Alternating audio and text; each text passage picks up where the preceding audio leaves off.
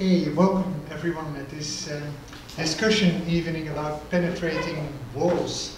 It's now almost 28 years ago that the Berlin Wall came down.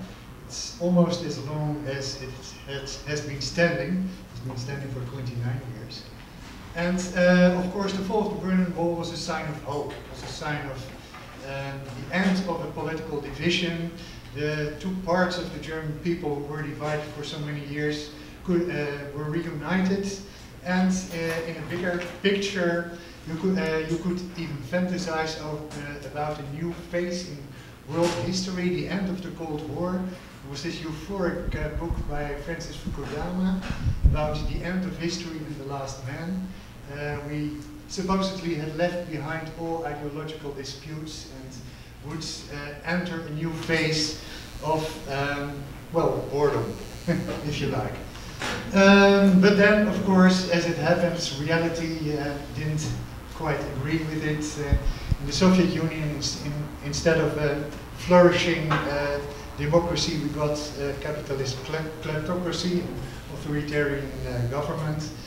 As a response to Francis Fukuyama, Samuel Huntington published his book calling Fukuyama a naive optimist, and arguing that we would enter a period of a clash of civilizations worldwide. And the total number of, or the total size of wall spaces since November 1989 worldwide has actually increased instead of decreased. So those are somewhere facts, and I think a good starting point for the discussion tonight, which will go into questions like, why do we have walls? Are they really necessary? Do we have to resist them? And also, what can be the role not only of politics but also of culture and art to deal with these questions and maybe turn things around, to turn it into a positive thing. Let me introduce the panel speakers of tonight. To my left is Sandra Fluke, attorney, politician, women's rights activist, also the California State Director of an advocacy organization that deals with many different things. I mentioned healthcare, social justice, climate change, immigration, of course. And I also read on your Wikipedia page that supposedly you have a dog called Mr. President. Is that right? That's true. Okay. You'll hear maybe more about that as well. To my right is Sandy Bleifer, the organizer of this panel tonight.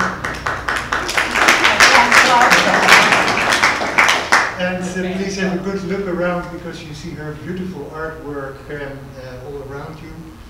Sandy has been thinking and interacting with walls for a long time, also with the idea of art as social activism. And I suppose that we will hear a lot of interesting insights tonight from her about the motivation of her work and how it relates to the idea of penetrating walls. And then to my far right is Peter Tokofsky, senior education specialist at the Getty Museum, who is also an adjunct member of the Department of Germanic Languages at UCLA, and we just spoke about it, an organizer of an annual summer school which travels from Berlin to Munich to Vienna and discusses all aspects of history and art, and also the politics of art. So welcome here. And the idea, my name by the way is Segal. I'm the chief curator of the Wende Museum in Culver City, which is a collection of Cold War materials from the former East Bloc countries and the Soviet Union. I would like to start with short introductions from the speakers, and then after that we will make it as interactive as possible. Sandra, can I ask you to take the floor? Hello, everyone. I want to thank Sandy as well for bringing us together, and thank all of you for coming out on a warm evening to talk about a hot topic. I didn't even plan that ahead of time. So I'm going to be speaking from a political and policy perspective, specifically about President Trump's campaign promise regarding the wall on the Mexican border, which I think many folks found to be one of the, and there's stiff competition for this prize, but one of the more offensive proposals that he put forward during the campaign, and unfortunately has continued to work to enact since becoming president. Many of us are deeply offended from a position of American values, from an understanding of America as a country of immigrants, as a society of immigrants, as a place that welcomes and celebrates diversity. But there are also significant criticisms of this proposal from an economic point of view as well. First of all, it's incredibly expensive. The proposals range as high as $14 billion. I can think of a lot of things that would benefit the US that we could do with $14 billion. Unfortunately, some of the congressional proposals on how to pay for the wall are actually taking funds away from other sources that do actually keep us safe, things like the Coast Guard, the State Department, actual border security, not a wall, which is agreed upon by experts as not an effective way to secure our border. So really what we're talking about is a wasteful and ineffective vanity project that is also incredibly racist and counter to American values. And the other aspect, just aside from the sort of waste of government funding of the wall, is that this will be very harmful to the American economy. So what many may not realize is the Mexican economy has really changed in recent decades, and their economy is doing much better, and a lot of the actual job activity and economic activity along the border is coming from cooperation between Mexicans and Americans living on both sides of the borders and towns that actually straddle the border as well. So erecting barriers and preventing the free flow of people and goods on that border is actually going to be harmful to our economy and to job creation in those areas, which is why you see a very mixed reaction from elected officials who represent areas and communities along the border. So maybe I'll pause there and we can come back and talk about some of the specific legislative and political responses that we're seeing at the local, the state, and the federal level around this proposal. Thank you very much. Peter. So I think my role is a lot more abstract than that. I think I was invited to participate for two reasons. One is, as Jos mentioned, I lead a group of UCLA students to Germany every summer.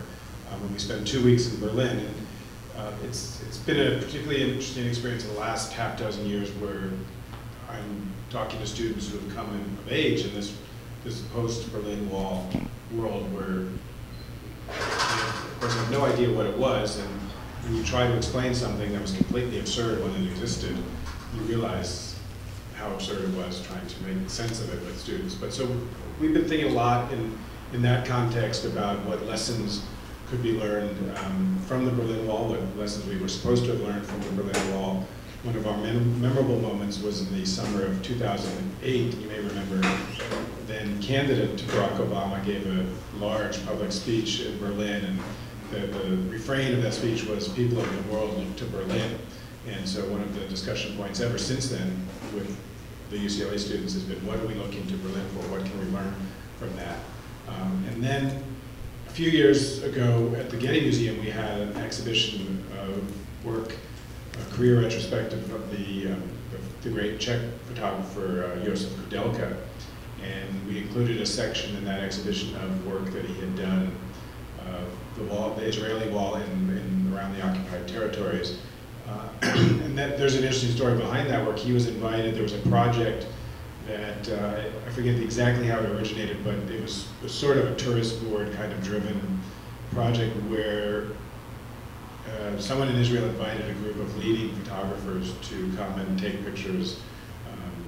I think the project was called Holy Land, and sort of show how wonderful Israel is. And Kudelka agreed to do it only if they let him take pictures of the wall, which he ended up doing. And so at the Getty, we organized a one-day conference talking about border walls, and it was at that point that I learned, again, as you guys mentioned, how active this industry of wall building has been post post-Berlin Wall, and it's really tremendous and it's ongoing, and of course now part of our own political discourse. So it's in those contexts that I've been thinking about walls, not only as metaphorical lessons from which we can learn, and this kind of connects to Sandy's work here, but also looking at how photographers, and then moving beyond that, how other artists have engaged with walls as surfaces, as issues, and asking questions about whether art can be an effective foil against wall building. So that's where my interests lie, and there's no question that walls are good to think with. You know, they're concrete. They offer surfaces on which one can apply not only graffiti and illustrations, but also ideas. And so Sandy's given us a kind of occasion to think with and about walls. It sounds like we need more walls in order to advance art. That's not what you mean, that is. I never started out to make a political statement with my artwork. I'm a paper artist, and I look through the lens of paper at everything in the world, and I'm always wondering what paper and paper manipulation techniques can say about a certain subject matter. And these walls, when I started with handmade paper, and even when I was doing silkscreen printing, I realized that paper could replicate a variety of wall surfaces. So that's what gave rise to the series, and it was way back in the 80s, mid-80s to maybe the early 90s, I did a long series of walls pieces. And what happens with all the work that I do is that they take on different layers of meaning as time goes by. They were inspired by one direction, and they end up one way of thinking about the subject, and they end up having another context. And since 1995, when I traveled my Hiroshima and Nagasaki Memorial Project, which was a body of 35 figurative paper sculptures to Japan and the US.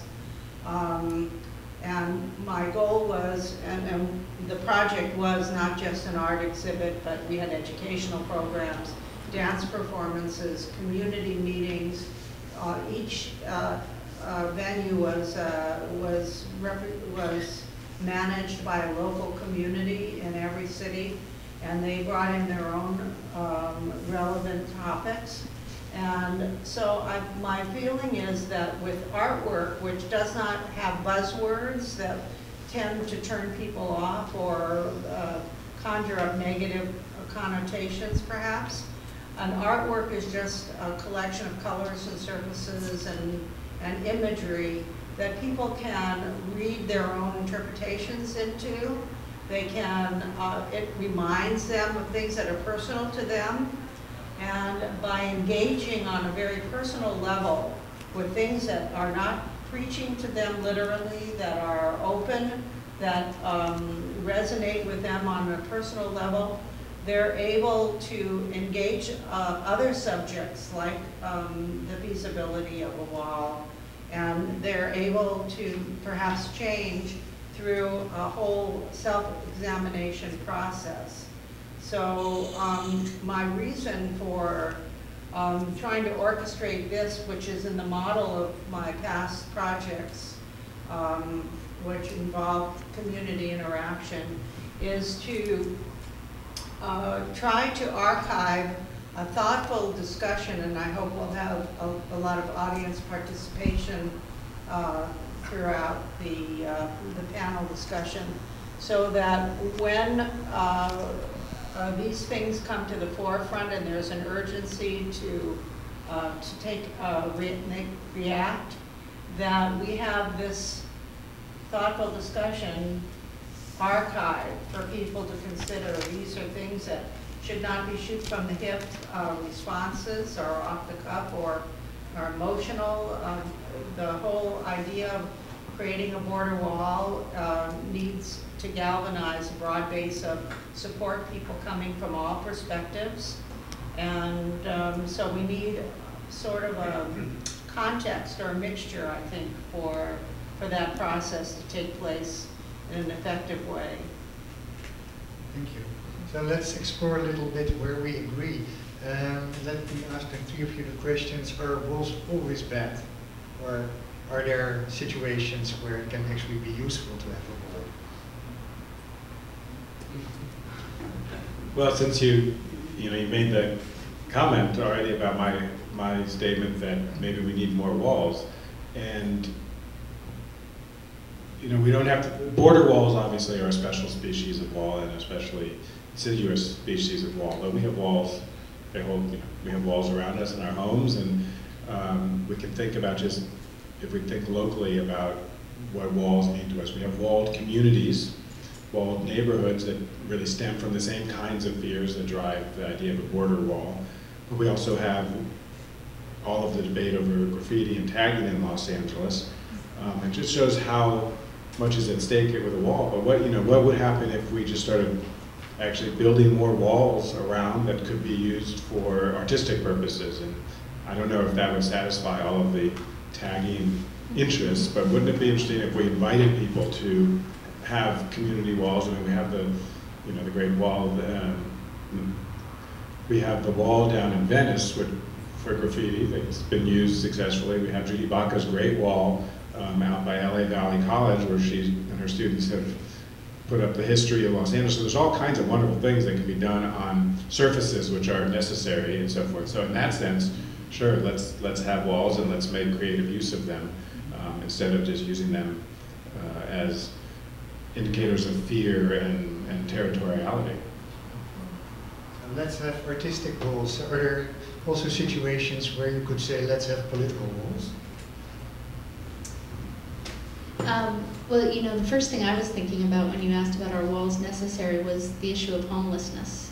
I have never had the incredible misfortune of being homeless, but there have been moments, and I think if all of you think back over your life, there have been sort of moments when you were stuck out in the weather for a really long time, your car broke down, or something happened where you could not find shelter, and you have for just an instant felt the feeling of someone living on the street.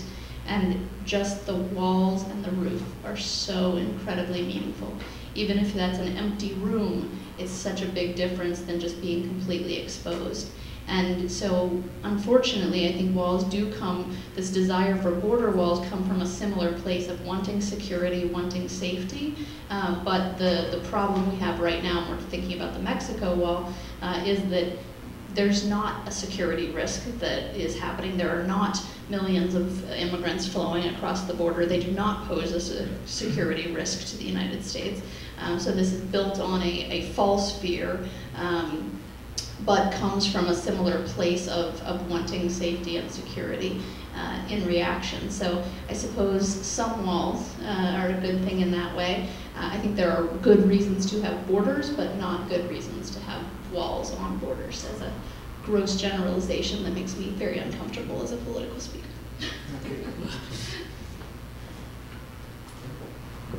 Well, I think the thing that disturbs me about the walls is that it's an effort to imprison the people that we're fearful of in this country onto another side, into their space. It represents a mean-spiritedness and a fear of the other in a very negative way that is not in keeping with our democratic ideals and our history of being a diverse culture and a diverse society. And when I was putting the pieces together for this show, I included what I call the concealed passageways pieces. Again, they were formed because I wanted to use transparent papers as atmosphere, instead of just as a wall surface. But when you look at them in the context of this exhibit, and I have two other pieces that also have doorways in them, the idea of a portal, of a doorway, reinforces the idea that we can build all these walls, but there is a way if we can find our way through the confusion and the obscurity of the situation, there is a way that we can resolve the things that become barriers to us. And so I think the concealed passageways, just like the breaking down of the Berlin Wall, which is the moment in time that I chose for this piece, says that we don't have to live with these barriers, and there is a way, if we work toward it in goodwill, that we can resolve the negative feelings that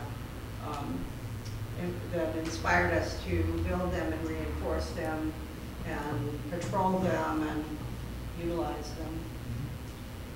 Maybe just before I ask the public, ask you to join in, one question to make it still more explicit. You mentioned borders can be useful, but walls are never. What is the difference?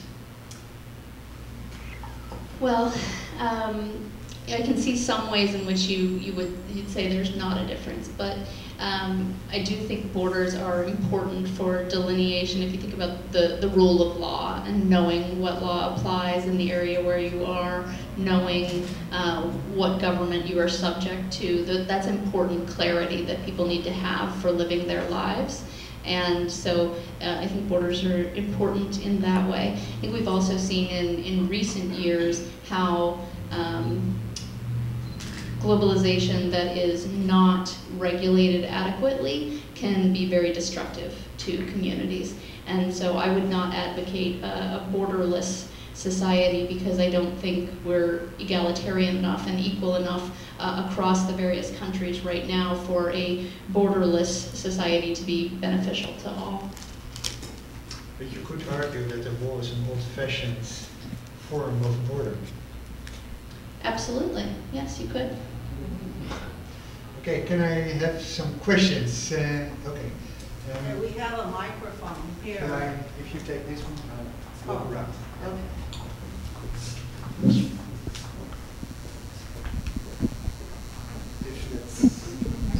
Let's go to work. I would like to ask you about more of the connection with the political concepts of the Israeli walls that have been set up. I'm somewhat ignorant on that.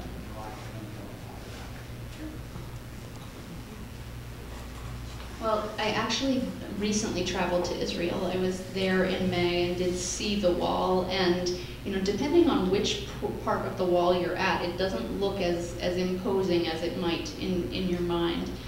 But it is a sad sight, at least for me, to see it, to see these two peoples divided.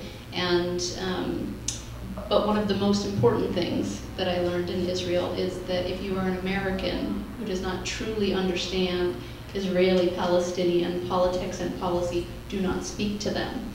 And so I won't say too terribly much about the situation there, but I think it harkens back to some of our earlier conversation about that it comes from a place of questions of security and how does Israel keep its people safe and secure, but it also causes some of the ramifications that we have spoken to that walls often cause, of feeling more divided, Palestinians feeling trapped, feeling unable to move about, because there's not just one wall. There are borders and security barriers between particular cities within the Palestinian territories, and getting through those checkpoints is a daily hardship for many Palestinians.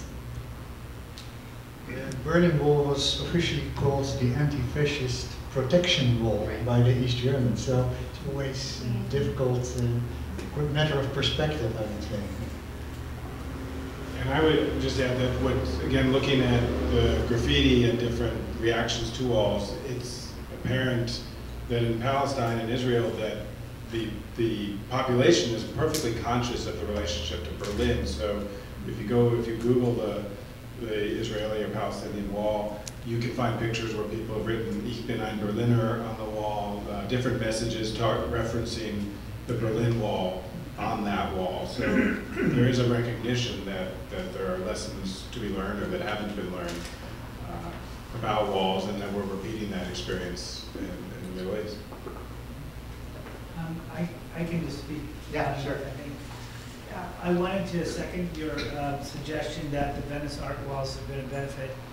As a person who's lived and worked in Venice for over 3 decades, I saw the change when the walls were preserved and how long it took them to do that. Another thing that may or may not relate is the Venice skate park, which took about 10 or 15 years to get done. It has no walls. Everyone can come watch people enjoy themselves.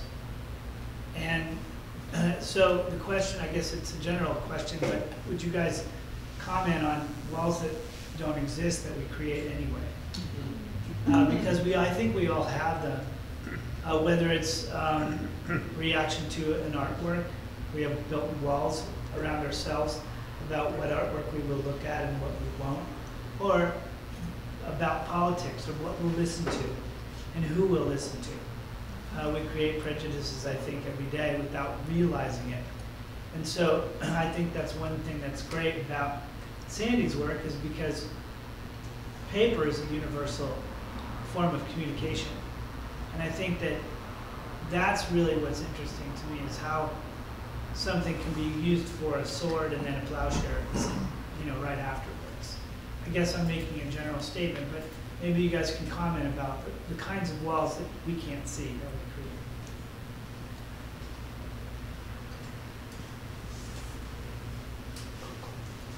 Thanks, that's great. I mean, I think all of the negative walls we're talking about, they come out of fear, right? So we have fears, and then we create walls as some prophylactic to try to resolve those fears, which are wrong. And skate parks are a great example of that, because when skate parks are proposed for a neighborhood or similar things that might attract a diverse youth, fears come up and people fight against them and so forth, and then you want to have gates around it at certain hours and so forth. And it turns out we don't need it, right? Most people are decent and they're going to come and treat surroundings with respect and so forth. So that's a great example of how a wall isn't needed and the fears are unfounded. Your question made me immediately think of this phrase that the German author Peter Schneider used after the wall came down, which was the wall in people's heads. I mean, the crazy thing is you build up a wall for the wrong reasons and it's there for 29 years, and then you take it away, it still exists in people's heads. And so he posed the question when the wall came down, is how long would the wall in people's heads continue to exist? And these gentlemen from the Wende Museum can answer, if it's still there 29 years, 28 years later, or will it ever go away from people's heads, or maybe it is. But so you can have these invisible walls in people's heads, which are reified by physical walls that are made from the unfounded fear in the first place. So you touched on a really kind of fascinating thing there. I would like to add, in my introduction I mentioned Samuel Huntington, and it's quite interesting if you look at his global map that he reproduced in his book, where he identified 8 or 9 world cultures, mostly religiously inspired, and gave them all very primary color. So you see this neatly divided global map with all the different colors, as though there is no migration, there is no ethnical or cultural diversity, and of course there are no walls on the, in spite of the fact that there are no walls on this map, it's very much a walled map, I would argue.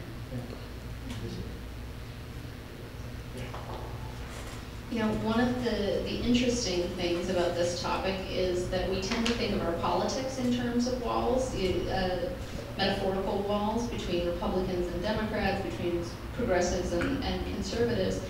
But this issue of the Mexico border wall actually doesn't divide down those partisan lines in the way that you would think that it would, which is sort of an interesting twist, right?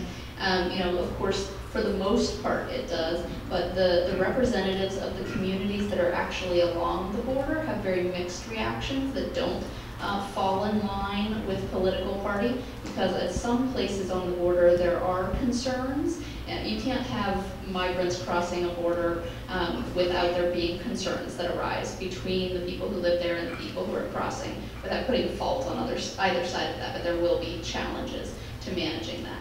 So some communities are concerned about that, and then in other places they want to promote free trade and they want to see the economic flow back and forth. So there are mixed reactions and bipartisan reactions along the border. And we've actually seen in the House, when the funding for the wall was proposed, they needed to package it in a complicated type of bill that went along with a lot of other things so that they would be able to control the Republicans who didn't want to vote for funding for the wall.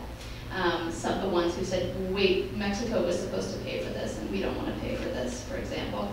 And then in the Senate, there is a group of Republicans, including the #2 Republican in the Senate, who have stood up and said, no, actually, we're not interested in funding the wall. This is our alternative proposal for what we want to do about border security. And they have problems with Senate Democrats who are very hesitant to vote against the wall because of it being coupled with border security. And some of them represent states on the border that are very concerned about border security. So it's just interesting to me that you would think that this one would follow those partisan lines, that we would be on either side of the wall, but it's actually an issue where folks are mixing back and forth.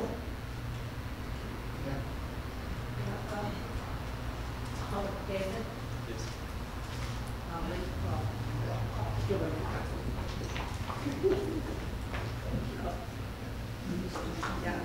I'm sure.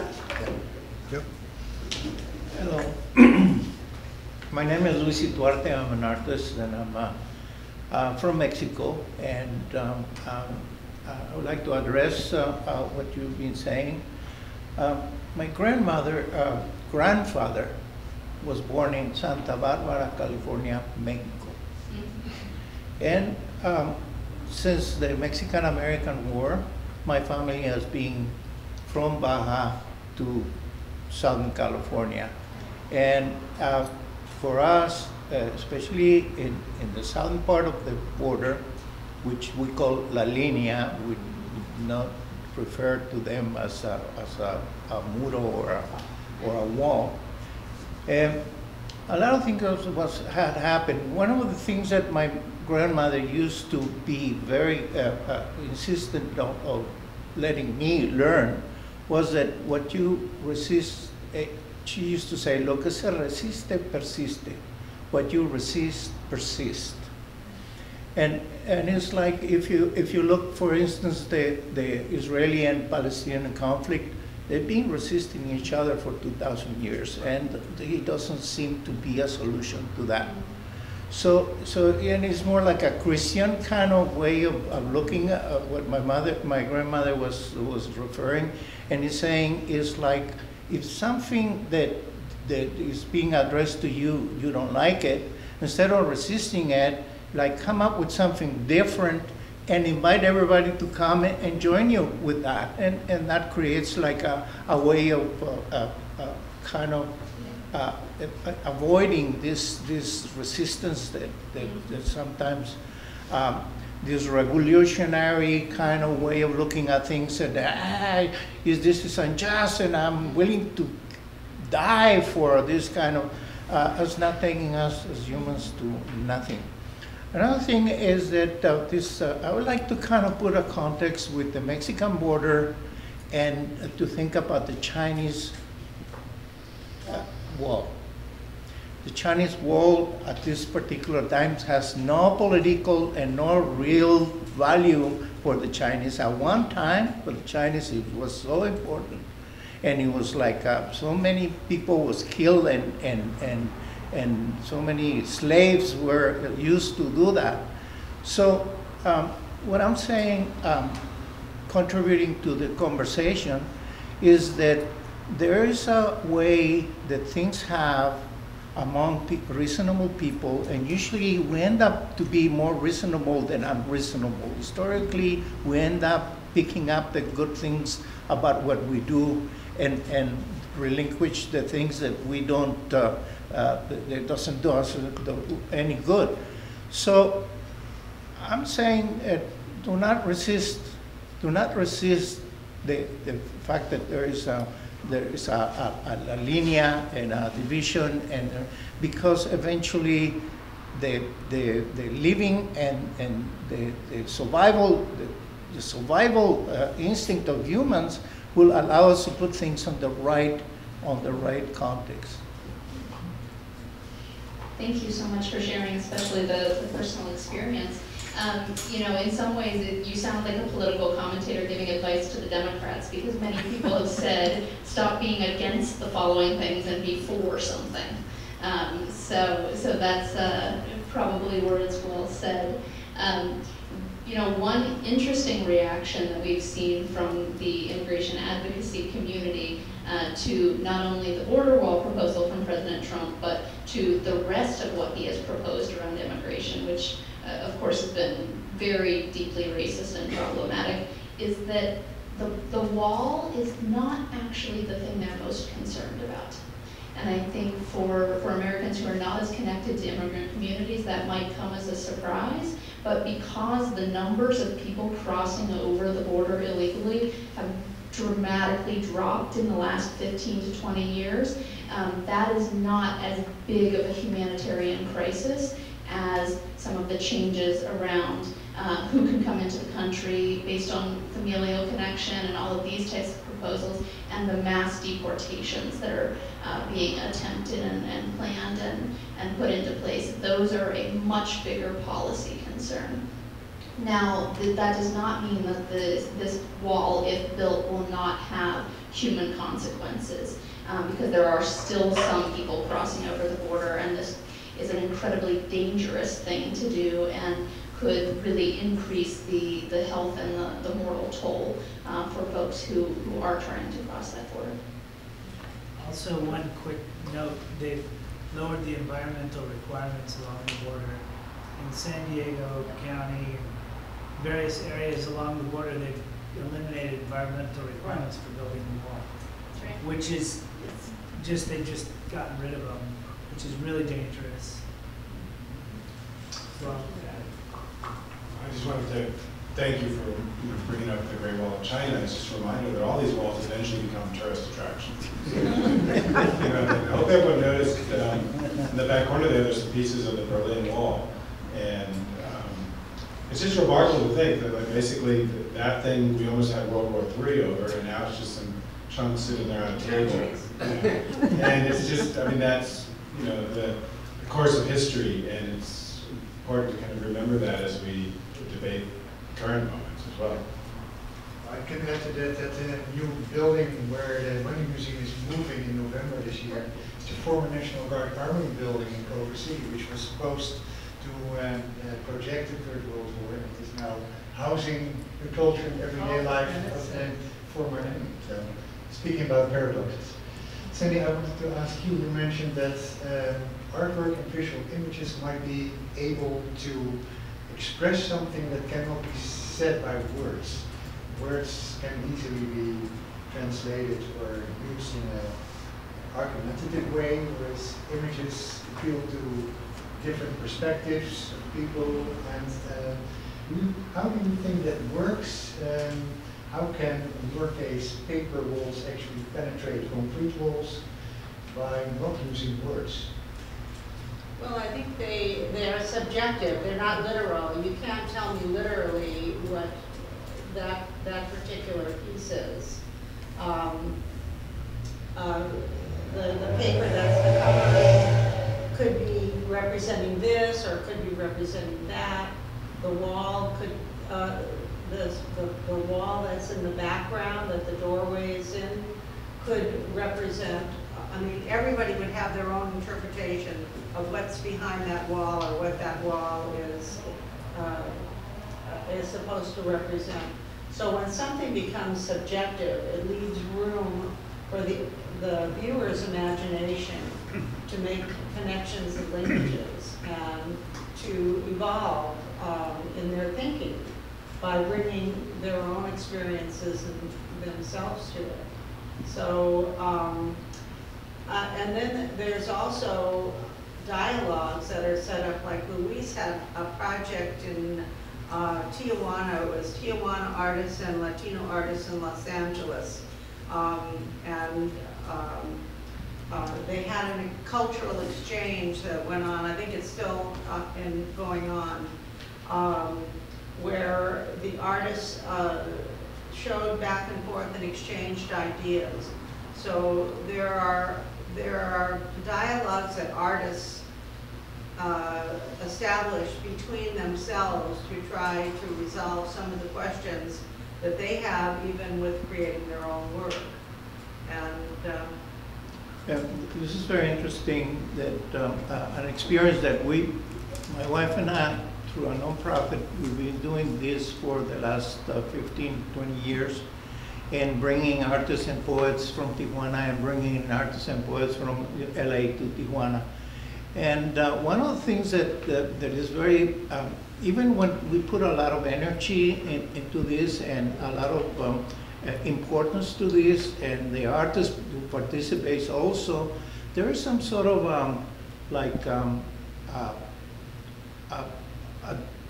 not a disbelief, like a sort of a lack of understanding, you know, when you see artists from different cultures, from different countries, that there is some sort of a defensive way of looking at each other, and at the moment that it's happening, at the moment that these exchanges happen, is like it really kind of invigorates and creates a humanity and a sense of understanding, and but that powerful thing that happens in that moment dilutes very easily with the time and with so it's like you have to keep exercising this contacting and having people meet people, you know, instead of ideas against ideas, or ideas put them against ideas. It's like people, the moment they, I've seen people who are radically opposed in their ways of looking at art, become friends, you know, become accepting their humanities and stuff. So is this human contact, this human interaction, is what brings walls down, is what brings a necessity of not having walls, because someone is imposing that to us that is out of our control, usually when we have a wall. So it's like, is personal contact, is people with people, that is what kind of prevents the walls. I understand that the wall is a necessity in certain aspects to build houses, to build, to kind of limit your property and stuff like that. But in general, to kind of divide people, to say this is the way things are here, should be only here, and nobody is allowed in there, is not human. Is not the real human kind of context in which we all, as Christians and Muslims and people of honor, we don't do that, or we don't want to do that, even when sometimes we do. One of the things that was I'm a poet, among other things, but one of the things that's important to me when we lived in Pasadena and also Tijuana for like about 12 years. So we had a center, and the wall of our center ended here, and where Sandy is sitting was the border. And we had a 3-story building, and that's why I did most of my writing. But the building we had was higher than the border. And I would sit and I would see birds fly back and forth. So the border itself, I didn't resist, I just acted like it wasn't there. Now when I had to cross, you know, go through Central and all that kind of stuff, I understand that. But what was really important for me is what you bring to that particular situation, and what do you get out of that, and how that can help you grow and develop. And a lot of my work deals with making a difference, deals with freedom, being able to breathe, being able to elbow walls and borders. Because unless you feel free internally, you might as well be in a jail, a self-made jail. So again, we have to rise above that border where the air is clear and free and the birds are going back and forth. And for me, a border was just kind of a thing over there. But having lived in that neighborhood for so long and becoming part of that neighborhood and having artists come from all over the world, it really takes you to another place. And it's something that began to shift and change. Because when we got there, it was just dirty walls. And when we left, there was greenery, there were all kinds of murals throughout the whole neighborhood, houses. So it's about also giving yourself an opportunity to be open. Thank you.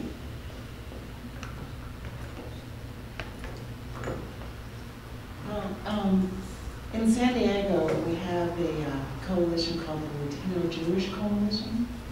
And a year ago, I did a tour in Tijuana with that coalition. And it was also sponsored by Border Angels. Do you know Border Angels? Mm-hmm. Border Angels is an advocacy group for no barriers. And they took us to a wall that got built right after 9/11. The wall got enhanced after 9/11 during the Bush administration.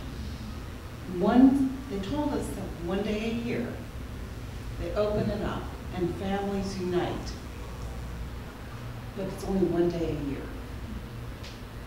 And the whole day that I learned there, it's like they kept saying it's education. It's people who don't live on the border, that live in Washington, don't understand what it's like on the border. And we're creating policy to affect an area where they have no clue how the daily life really is and how people interact with each other. And yet the federal government in San Diego is enhancing the border crossing.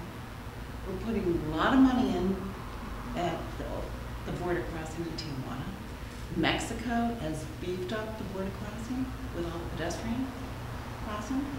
And yet now we're talking about building more of a wall in the prototypes in San Diego. So in my opinion, Washington doesn't get it right in that respect.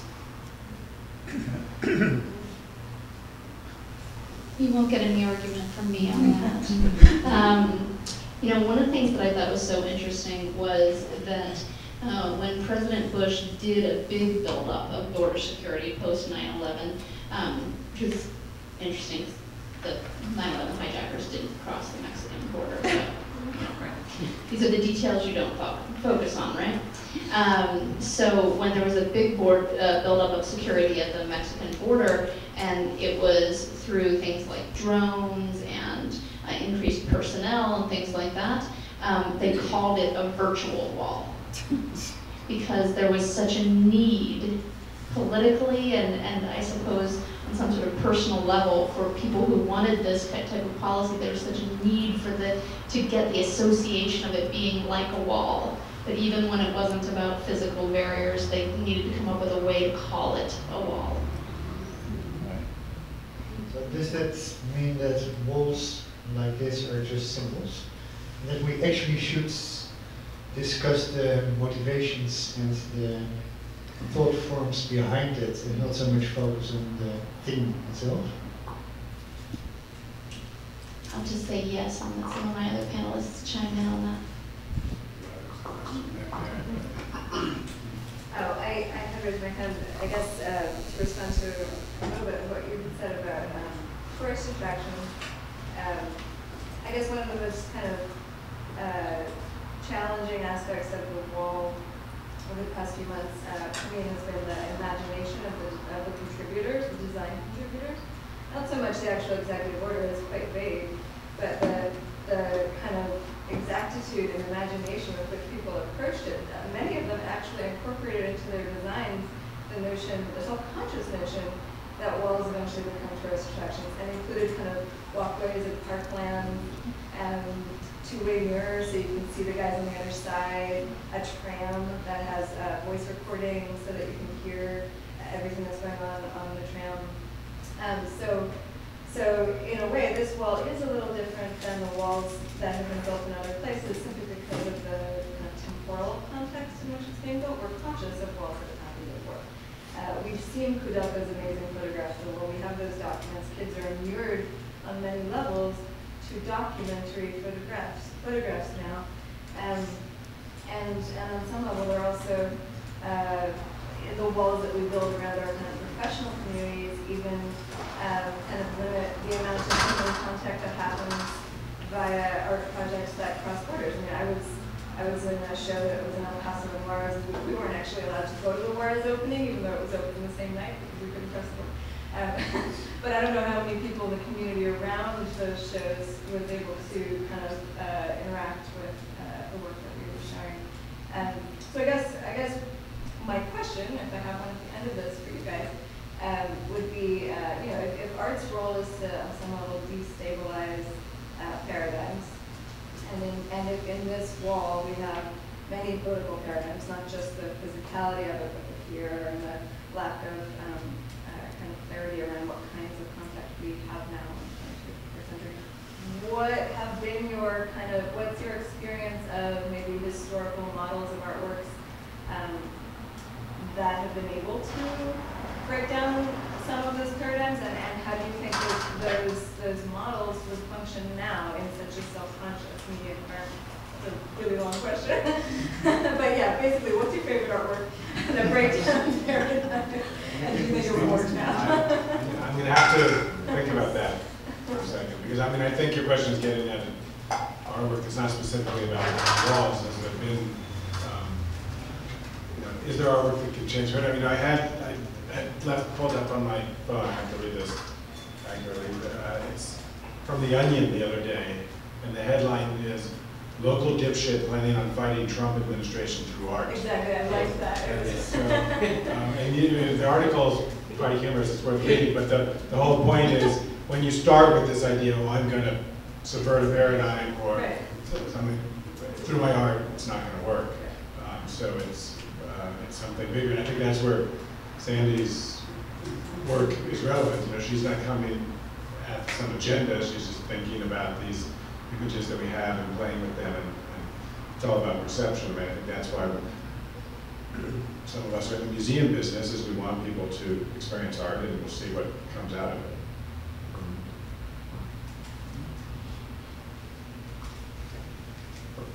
Just coming back for a moment to the earlier question that you asked about walls being a positive thing ever, and I was thinking about the exhibit, the piece over there, which is an example of the Western Wall, right? Or some of you may have known it as the Wailing Wall. That the Western Wall is a more appropriate term. So that's the wall that is a part of the temple, and that is a holy place for Jews to be able to go to. And so it brought to mind for me that walls are often the thing that is left standing of an ancient civilization. I mean, how many times have we seen ruins and it's not a house, it's not a building anymore, it's just a wall or a few walls. And so they carry memories in so many ways of the past.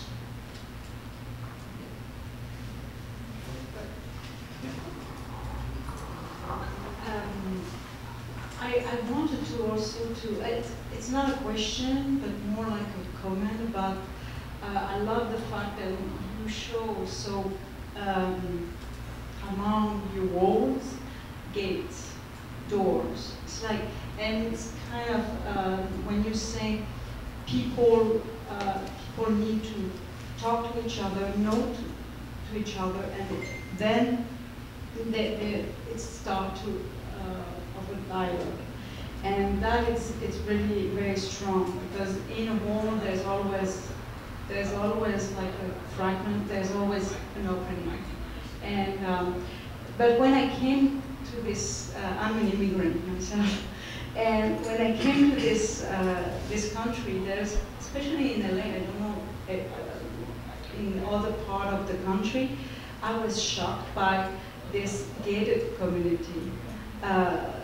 built all around the city, and especially in the hill bay, and it's this kind of way to, yeah, like a protection, security, and behind the wall there's, you know, it's the same story, and same terrible things happen.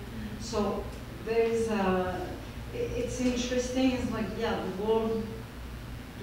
We need wall, and we don't need them. But it's an endless discussion. But thank you. I'm sorry, I didn't have any question, but I wanted to kind of say that it's beautiful to put the gate like an opening. Pushing this a little bit. Just going back a little bit, you suggested that the wall may be a symbol, if you will. And to me, I mean, clearly, it is a symbol. I mean, it's a very powerful symbol, and it's a symbol that clearly works for our president at the moment, if you will. So we shouldn't forget the fact that on one level, it's an enormously successful, if you will, meme that he's been pushing with this. So, and it brings to my mind what the question is actually about. What is it a symbol of? And it's really dividing us and them. Because that's what walls do, isn't it? They basically create this line, if you will, where there's somebody on our side, and then there's the barbarians, if you will, on the other side of the wall who we don't want. So, to me, fundamentally, the question is not actually about the physical wall, and I take your point about the cost and ridiculousness and the rest of it. Because the border is actually very effective at the moment in stopping people. There's no point in building a wall. You know, there's no point. But as a symbol, it says to us, we don't want you. And I suspect many of us in this room are immigrants or sons and daughters of immigrants here, if you will. And it's something that I find quite uncomfortable, if you will, that many of the people that support this war, and many of the people that want to carry it forwards, if you will, are the people who would have suffered, if you will, if this concept had been there when they or their parents or their grandparents, if you will, because this country is built on immigrants, if you will. So to me the question is, it's not so much about the wall itself, but it's about the physical idea. It's about are we willing to welcome immigrants into this country, or are we not? And I think it's a good idea. I think that America is a greater place because of its richness of diversity and its people, if you will, with its multiple cultures and foods and concepts and ideas, and it's beautiful, beautiful arguments that we have. But at the moment, it seems to me that we're basically saying to the rest of the world, you know, no, we don't want you here.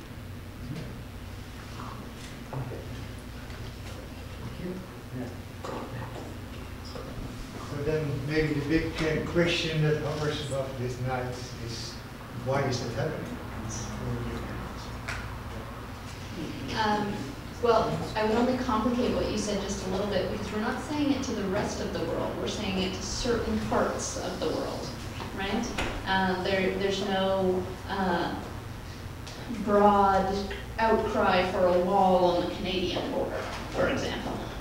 Let me interrupt slightly with that. Is that I was talking to the daughter of some friends of mine very recently, who is not from Mexico, but from Europe, and was across effectively on a vacation, and she was having a discussion with some of her friends, and people were saying to her, why do you want to go to America?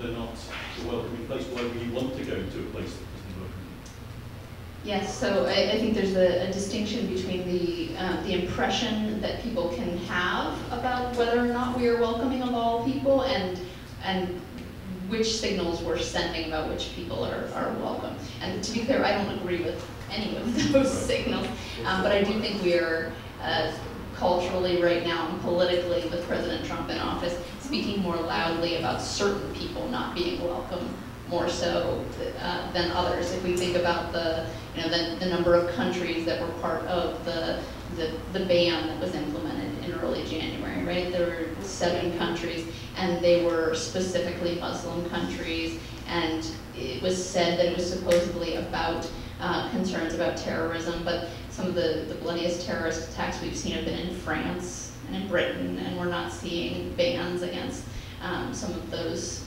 countries right now. But in terms of why it's happening, I think it actually, part of it comes back to economics. There are a lot of folks who, to someone's point earlier, don't live on the border and think, and this is something they're not experiencing on a daily basis, and therefore don't understand that these are communities divided into who are feeling rightfully very economically insecure. And their wages have been stagnant. They are having trouble finding jobs. They're having trouble affording to be able to take care of their family, and they're looking for someone to blame. And they are inaccurately blaming a foreign other, someone coming to take the jobs. And that's not an idea that people are coming up with on their own. That's an idea that certain political leaders are very intentionally putting out there.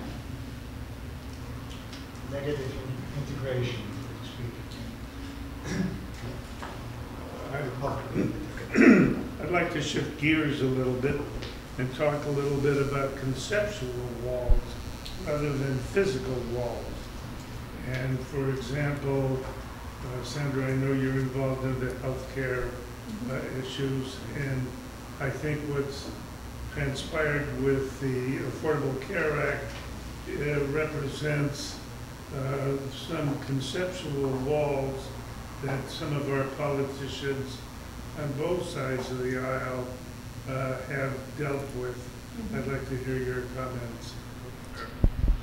Can you say a little bit more about the types of conceptual walls in the Affordable Care Act? Well, there are those who believe that the government should absolutely have no role in health care.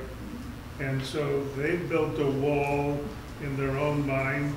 Then there are those who believe, yes, it should be the states, but it's the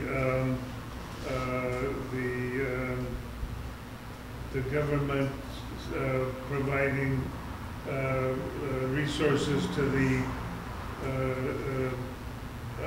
to other industries like the insurance industry to help subsidies.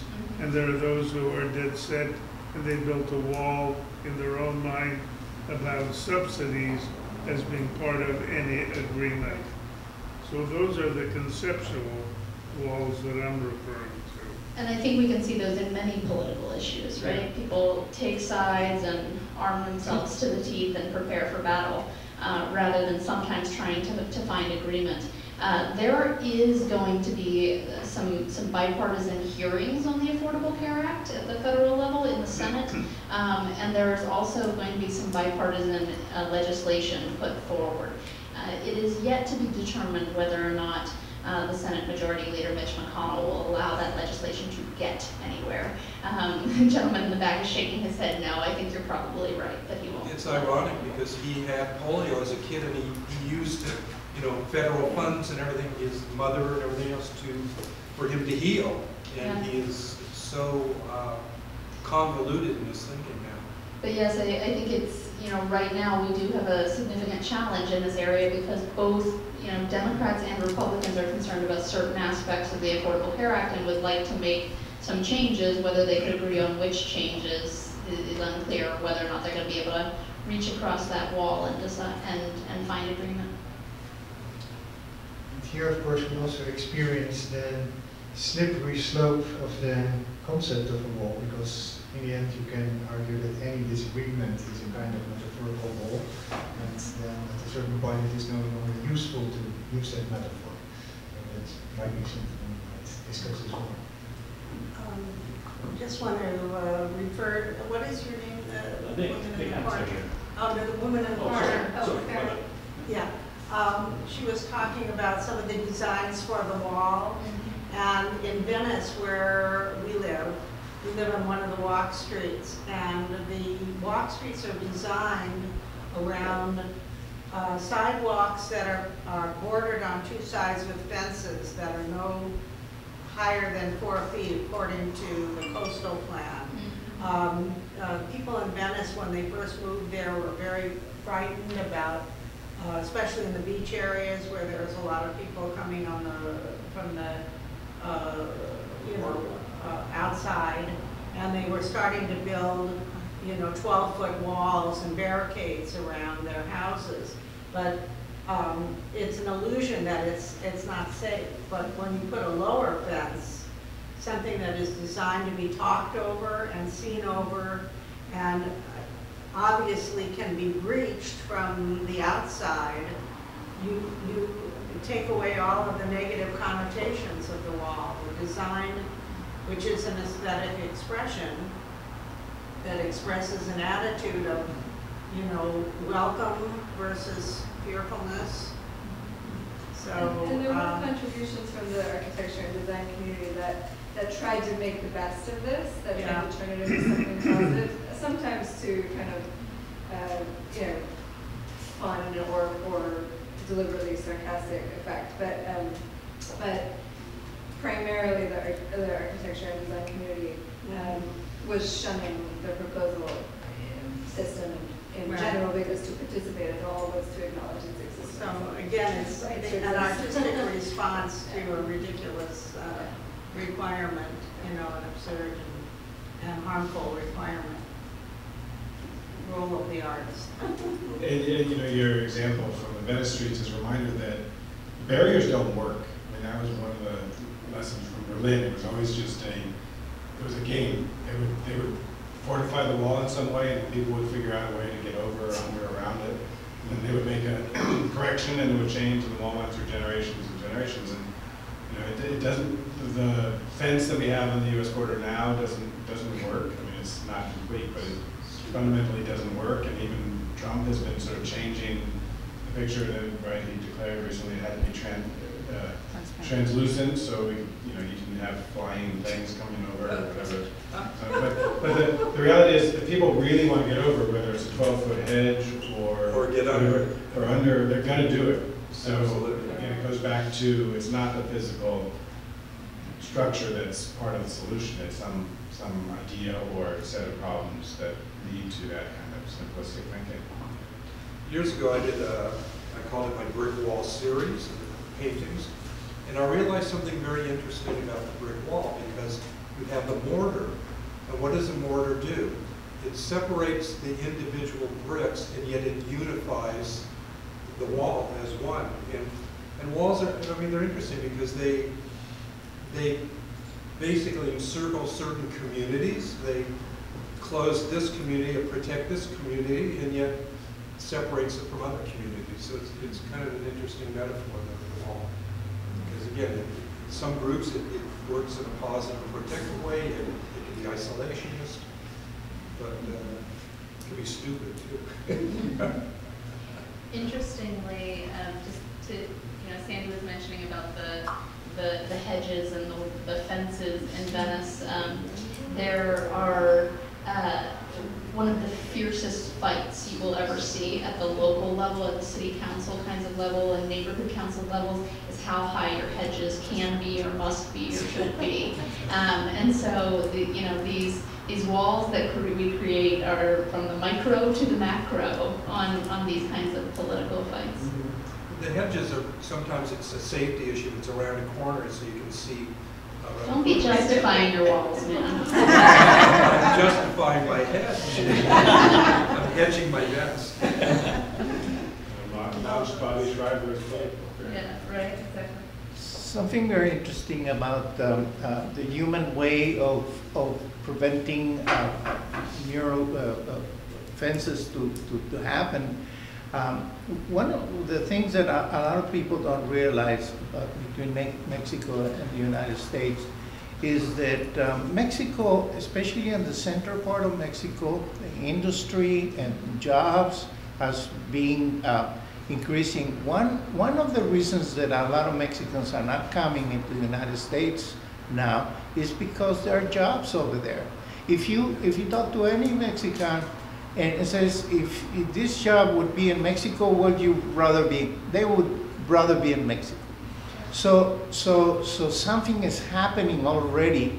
The problems that we have in the border and the lack of jobs in there has to do with the instability that the traffic of drugs have created in there. But in the center of Mexico, Mexico is really, the economy is even higher than the Canadian industry, you know, in general. So it's like, that is mitigating the reason why Mexicans are coming here and why a lot of people think that having a wall in there is very important. The majority of the people who are coming illegally to the United States now from Latin America are not Mexicans, are from Central America or from South America. So it's like we have to look at those things. There's another thing that is very, I just spent some time in Cleveland, and a friend of mine, or a person that I've befriended in there, was doing an investigation in one of the companies that were merging with parts to the Ford Motor Company in Detroit, that was in Cleveland, moved to Mexico. And he interviewed a worker that was doing one specific job, and he had like a union job, and he was making $30 an hour for doing that particular job. So he went to Mexico, to that company that moved to Mexico, and find the worker who was doing exactly the same job. So the guy in Mexico was making $10 a day for doing the same job.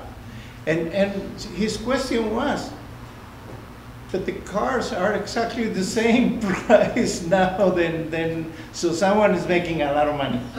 So there's my point is that there is a lot of factors that have to do with the economy that create kind of feelings between people. And that's what the things that we have to kind of take care of and look after. Which would almost be a reason for the Mexicans to build a wall. Keep the American riffraff. Maybe ultimately the walls that you build harm yourself more than they harm others. Right. Maybe. It's more of a comment and to add to the dialogue. So I just want to preface it with a few things. I'd like to address also the concept of immigration and the reasoning why people immigrate. It can be different for people from various countries, but I really see it as a sort of balance. I feel like Americans tend to exploit specifically entrepreneurs in various countries in the world tend to exploit those resources, and there has to be something has to give, right? I feel like the reason why people come to America is because that's who has had the opportunity to profit from those resources, right? So I think that it's, in the end, immigration is kind of it's just a balancing act, right? There has to be some type of way that economically people can stabilize themselves, right? Because you're essentially taking resources from an area, and people have to return those resources to their families in some type of way. And just to speak to the Guadalupe Treaty that the gentleman was talking about, that Santa Barbara was a part of Mexico before, what, 1970, I forget, sorry, 1884 or something like that. Thanks for bringing that up, just because I feel like it's a really important educational point, being Californians and especially living in Los Angeles. I think it's really important to note that just less than 150 years ago, you know, this was Mexico. So it's, in terms of historical time, it was so recent.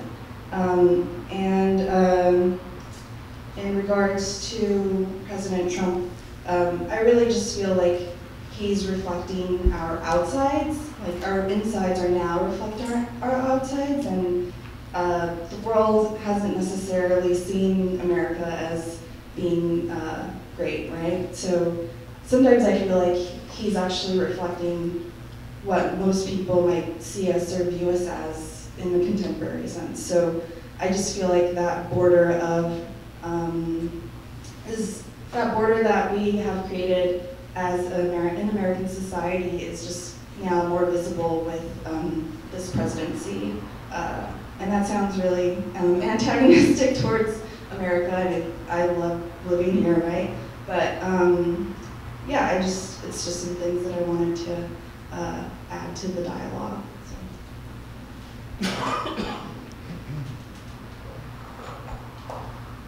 Yeah, so your last point is also that this is a gradual process and not something that's all of a sudden appeared with a new president.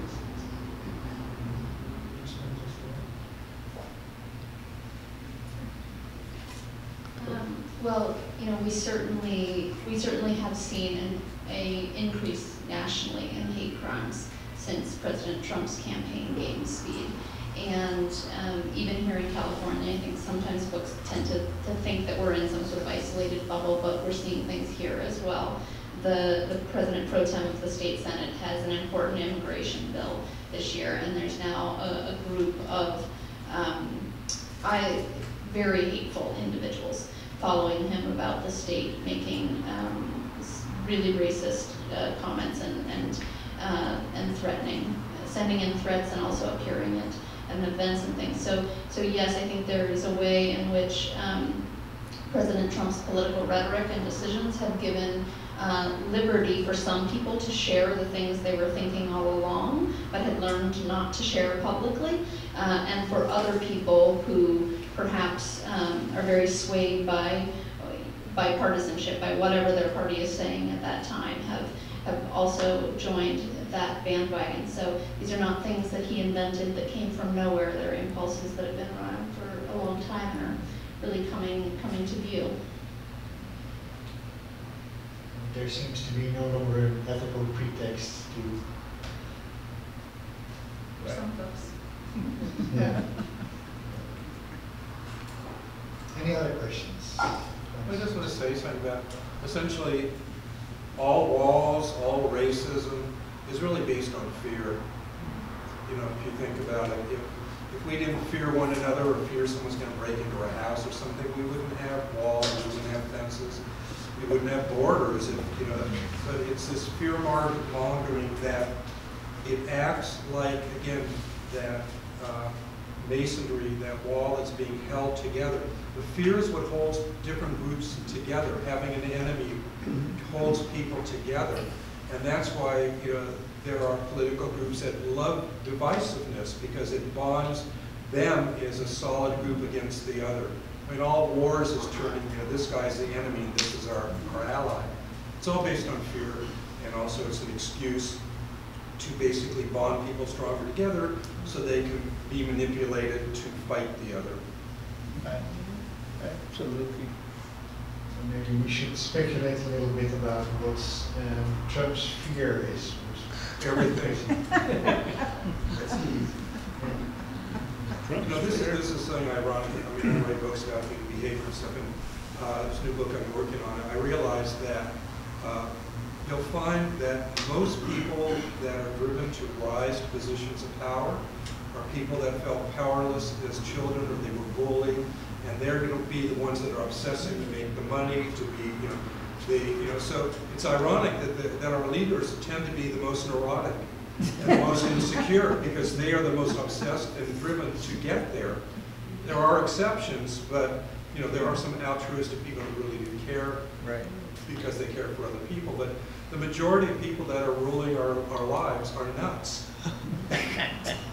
Right, so let's talk a little bit about maybe the potential of art to overcome that fear and heal some of these nutty situations.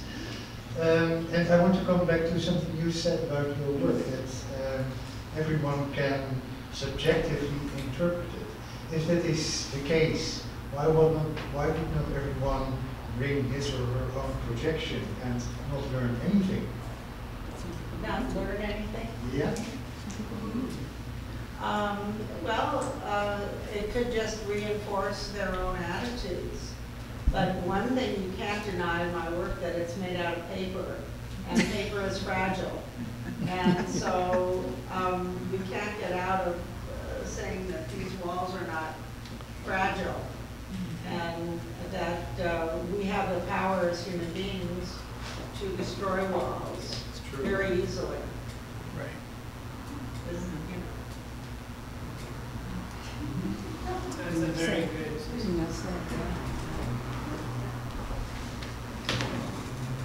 We talked about mortar and brick and hedges, but what about barbed wire? What about Barbed wire. I mean, we know from Europe, we know from where I was born, behind barbed wire. So it's more than just brick and mortar. And I think you're absolutely right, it's all fear. That's my comment. Keeps people in, keeps people out. Thank you. Should be using it more. Well, and the mention of barbed wire, I think, evokes one of the biggest areas where we're creating walls in our society in terms of our over-incarceration of vast portions of the population, especially within the private prison complex. And the lack of understanding by many of us who don't have friends or family members in prison of what that means to a family and what that does to an individual to be incarcerated for the amounts of time and in the conditions that you're incarcerating folks. Yeah. Maybe one last comment, or yeah. So back to the art. When I first came to inside the space, I thought a lot about looking at beautiful walls and looking at negative walls. Because in Europe, when you look at a wall, it has a story, it has layers. Usually you take a nice picture of it, you enjoy looking at the wall. And sorry, I'm emotional, but when I hear you, it's all about negative. And walls, to me, it's part of history, building up things. And usually they don't last, what you say. In Paris, there were fortification kind of went over walls. So I feel more like optimistic view than this fear, this kind of anguish towards the wall. And also I say that the walls in the States are mostly ugly. So they have walls, windows, very like the last flagship of a construction. And even when you walk by a LACMA, you have these blind walls. There should be a celebration of architecture, a nice wall. So the wall here has very different meaning than in Europe. And also in Europe, you don't have any walls between borders. So it has a very different feeling of you come and you land in a country, you cross, and it's you feel like you're welcome, and it's very different. So I hope this feeling will come here, instead of feeling goodness, what is this all about? We don't want this, we don't want that. Can I have a different spectrum of it? So I was wondering if your work was mostly about an obstacle, wall as an obstacle, or as sometimes something that you appreciate as part of the story, because they all kind of look like ancient walls to me. They don't look like brand new walls, and the wall of Mexico is a brand new wall, it's not an ancient wall, so it's very different. You're exactly right. You're exactly right. Because I am attracted to old and worn walls, not new walls, because they have suffered and they've endured. And I think they're metaphors for the human condition. And so I have an appreciation for these surfaces, and what I aim for in manipulating paper is to create that distressed and aged quality, because I think it does speak to the power of history and human survival, and they bear the marks of the passage of time and weather. and aging, which are constant themes no matter what my subject matter is. It's the human figure. I treat the human figure the same way as I treat these walls. Well, that would be the perfect thing to end on, but I was going to make one little case for nice LA walls. If you come up to the Getty, I don't know if everyone knows this, but you know the travertine stone, which is sort of already aged stone, so maybe it's but it's not structural, so there's a little space between it and the wall. So they're actually musical. You can play music on the walls of the Getty, so that's pretty nice. But it's a reference to the past too. Yes, but it's a reference, so it's all Europe has it better in many ways, including walls. And if I may, I have a message also that has to do with what we've been talking in here. We just invited an artist from Tijuana that has he's written a book that we're going to present at the Pasadena Library on the 24th. And the book is about the 30 years of art in Baja California. And we're going to have a panel discussion about what has been happening in this 15, 20 years that we've been doing exchanges with artists.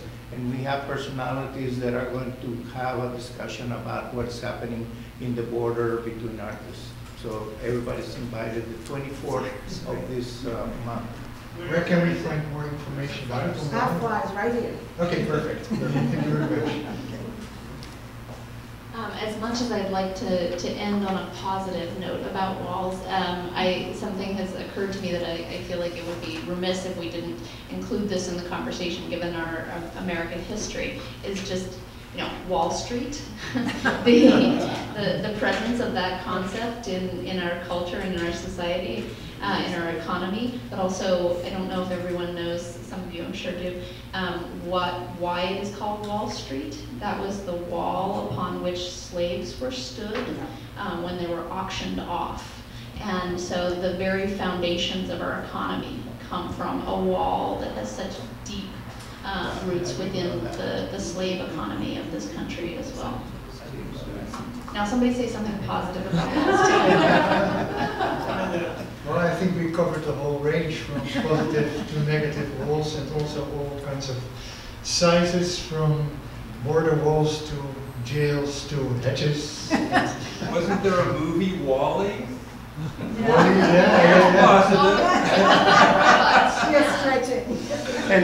And thanking the walls of this gallery to hold on the walls of her. Right. We also realized, I think, that the discussion about walls can cover really everything. It's possible. I thank you very much for attending this panel discussion, and hope it was inspiring.